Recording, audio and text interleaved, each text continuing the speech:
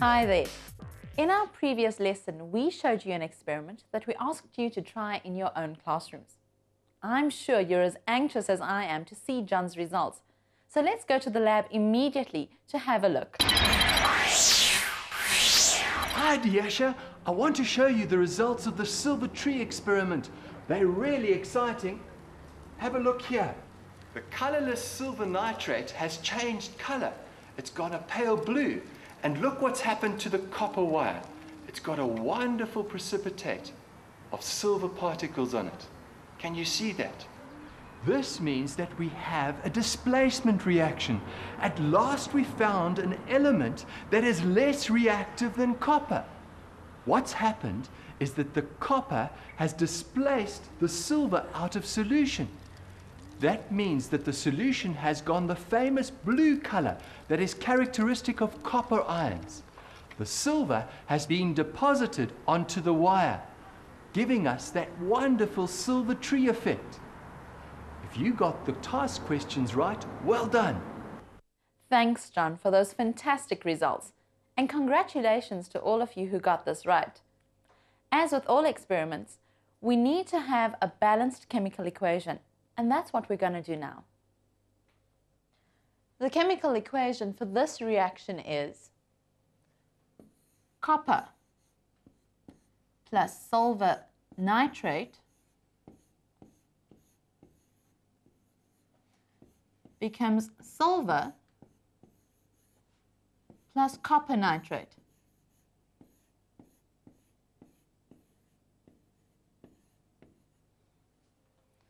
To balance this equation, we have to add 2 silver nitrate particles to the left of the equation and 2 silver atoms on the right. This gives us Cu plus 2AgNO3 becomes 2Ag plus CuNO3 This displacement reaction also shows that silver is less reactive than copper, and we can slot it into our reactivity series.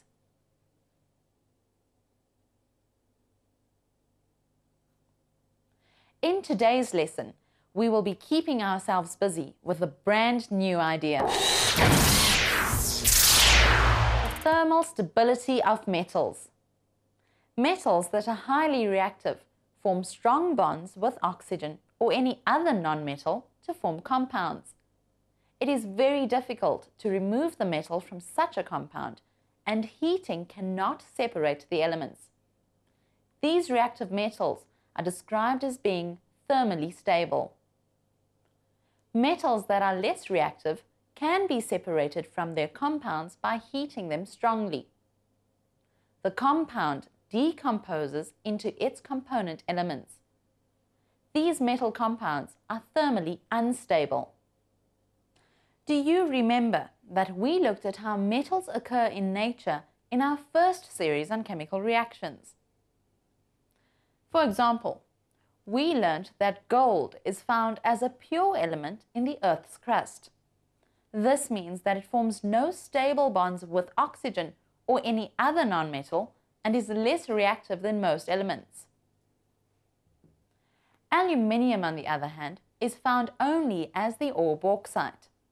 It has to be refined to aluminium oxide before it can be smelted into pure aluminium. We can say that aluminium is more reactive than gold.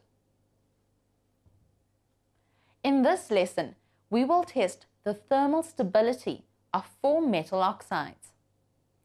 If the compounds separate during these experiments, we call the reaction a decomposition reaction. This will only happen if the metals are not thermally stable or not very reactive. Here is what we would like to achieve in today's lesson. By the end of this lesson, you should be able to 1. Define the term thermal stability. 2. Describe the results of the decomposition reactions that you see. 3. Write balanced chemical equations for the reactions that you see.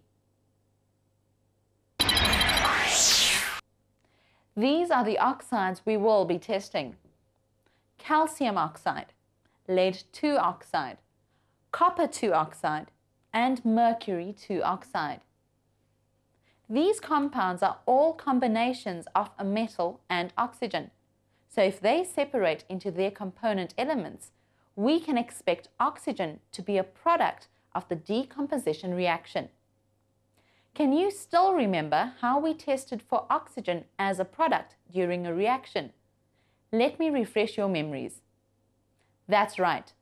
We found that if you bring a glowing splint close to the mouth of a test tube containing oxygen, the glowing splint started to burn. This is a positive test for oxygen. Now that we know how to test whether oxygen is being given off as a product during our reactions, we can go to the lab and see what John's cooking up. Hi guys, we've been heating some calcium oxide here over the Bunsen burner. But nothing's happening. That's right, Seppel. Nothing's supposed to happen.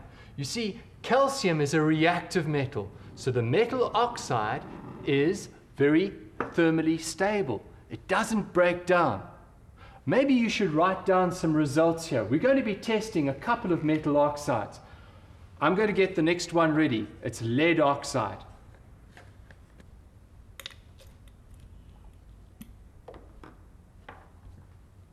I'm going to put it into the tube in the place of the calcium oxide.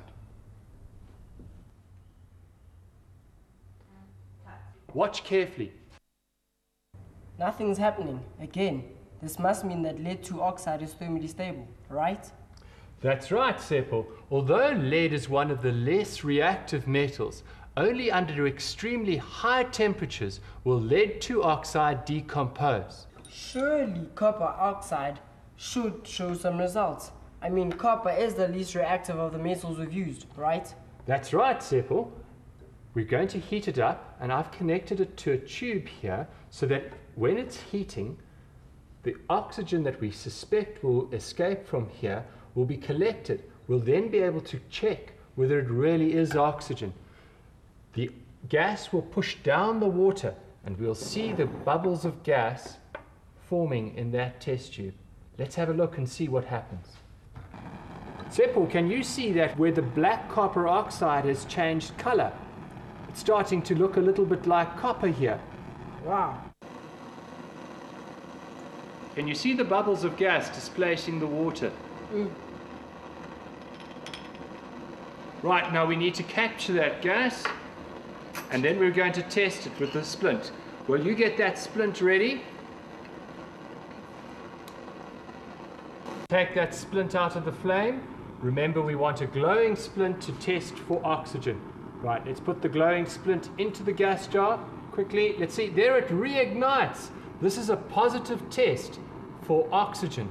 So, copper oxide decomposed into its 2 components, copper and oxygen. The Venda people of the Limpopo province have been doing this for years. The only thing that we've got left to do is to write the balanced equations for these reactions. Diasha, can you take care of that, please? Sure, John. We only saw a reaction when copper 2 oxide decomposed. Let's take a look at what the chemical equation for that would be.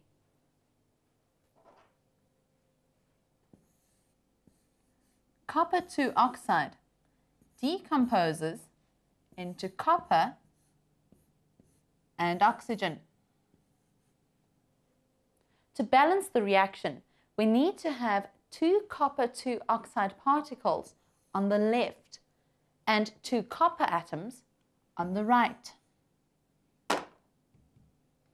Now, if we have another look at the substances we said we are going to test, you may be wondering, what happened to mercury oxide?